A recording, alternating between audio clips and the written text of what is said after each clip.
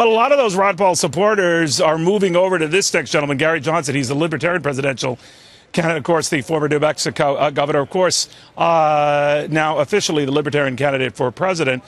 Somehow they let Gary in this building. I have no idea why. But then again, they let me inside this building here, and I don't know whether I was the token Italian American anchor, but anyway, Gary Johnson is here. Governor, very good to see you. Great to see you.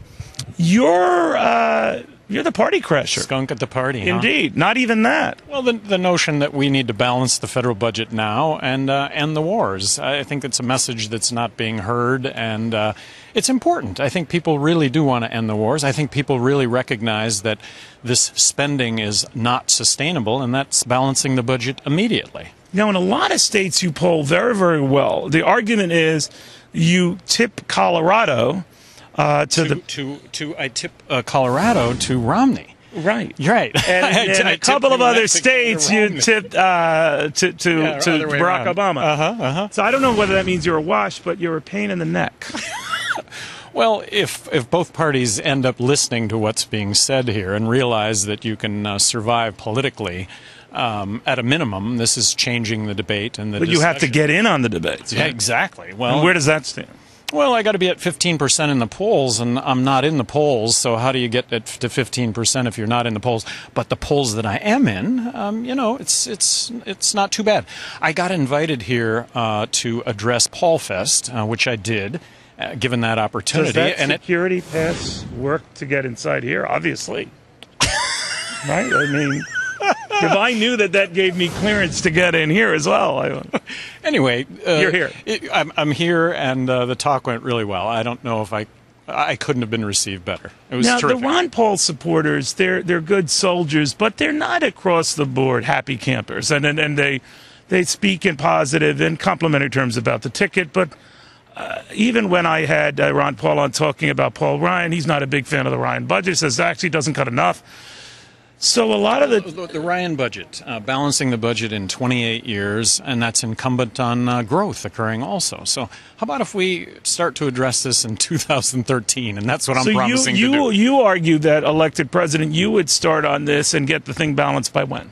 Well, I would submit the balanced budget immediately, whether Congress goes along with that or not. I think we need to elect somebody who's going to take on this debate and this discussion. Right now, there's a debate over, not cutting Medicare, holding Medicare intact. We have to cut Medicare, or we're going to find ourselves in a monetary collapse. Is your view that you don't like Medicare, or that in its present form it can't survive? It can't survive. Our spending, I would maintain, is not sustainable. That people recognize that, and very simply, a monetary collapse is when the money that we have in our pocket doesn't buy a thing because of the accompanying inflation that's going to go along with borrowing and printing money to the tune of 43 cents out of every dollar that we're spending. Are you surprised? And it might change differently, Governor, this year, but third-party candidates are always talked a great deal about. Ross Perot was the last clearly successful one. He could have won the whole thing. It did not imploded at the end. But it's generally tough. George Wallace, made a good argument. John Anderson, but it's tough. It's a tough road, and you've got a tough road ahead of you. Well, and so offering up what I'm going to argue is not the third choice, but the only choice. And really, an important fact here is that there are only going to be 3 candidates on the ballot in all 50 states, and I'm one of those candidates. Will you be on all 50 state ballots? Yeah. Well, the 2 states that we had the biggest issue with, we've overcome. So, although this is a process, and we've got about 10 states to go, we're not expecting believe me, there are problems at every step of the way. Right. It's really hard to get on the ballot in all 50 states. So you wince when people say you're a spoiler.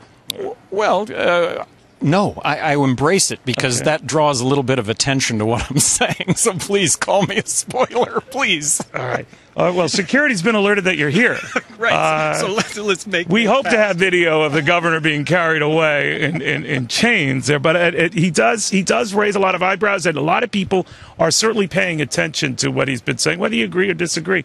So, Gary Johnson, thank you very, very much. Thank you very, very much. All right, you be well. All right, I will. And let me know how that.